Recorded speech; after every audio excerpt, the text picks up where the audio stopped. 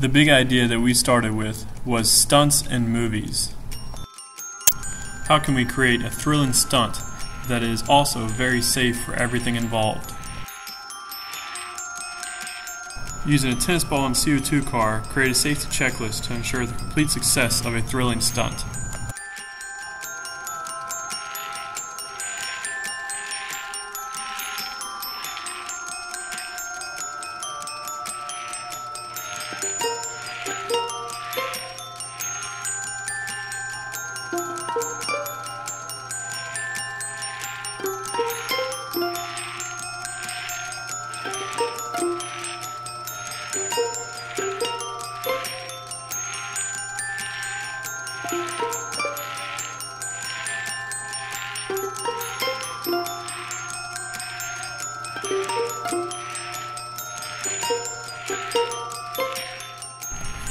Students use the engineering design process to solve the issue challenge by gathering information, deciding the best ways to collect data in order to generate equations for the ball and the CO2 car.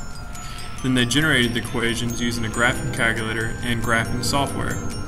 Then they evaluated their solution.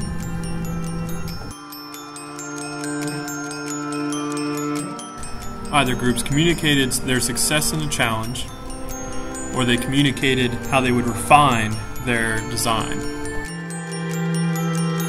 What did you like about the project?